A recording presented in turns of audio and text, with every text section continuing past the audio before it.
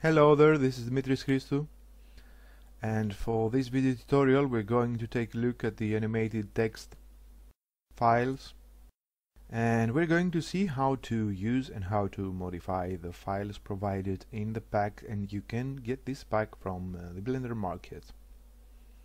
So I have one file here open. It is the twistedtext.blend, and you can see the scene right here and everything is animated. Okay,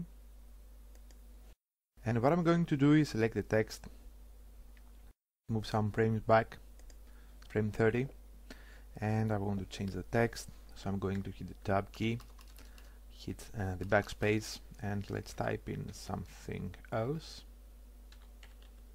Okay, now hitting the tab key again to switch from edit object mode, and let's also move the camera back a bit, -8. Okay, and I'm also going to change the text color, selecting the text again, moving over to the materials, and let's make this one a bright, nice green one. Okay, and let's render an image to take a look. Now, as you can see, I'm also having some simple compositing for pretty much every file here. And after changing the diffuse or the materials for the scene, you might have to adjust the glare node or the brightness and contrast nodes for the new colors to work for your images. So that's one file. As you can see, we have pretty quickly another version with a different text here typed in. I hit the escape key to move back to 3D view.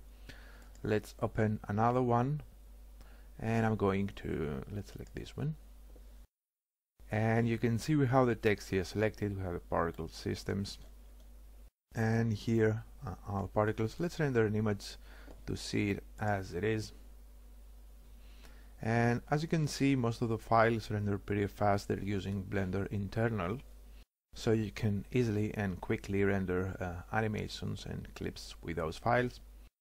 As always, we have the text here selected, and you can type in whatever you like, hit the tab key again and switch from edit object mode, and now you're having different text. And what I'll also do for this one, select this little particle here, let's move over to the material options, and I'm going to change the diffuse color. Let's make it a nice yellow, and let's render an image to see how it looks.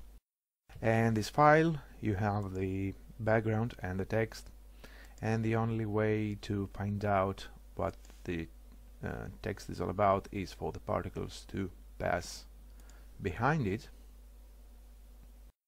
And you also see that it renders pretty fast. Let's take another look. Let's see one more file, and let's see this one. Okay, and let's render to see an image. As always, files are pretty quick to render. Okay, this is the wormhole file, and I'm going to quickly modify it. Select the text, hit the tab key, let's type in something else. Okay, hit the tab key again, and now we've changed the text, and some of the files use some other fonts, and all the fonts are included in a font folder. So we have the text here changed, and it's pretty easy to change the entire look of this one by just changing the edge color. Let's set it to a nice strong orange one, and let's render an image to take a look.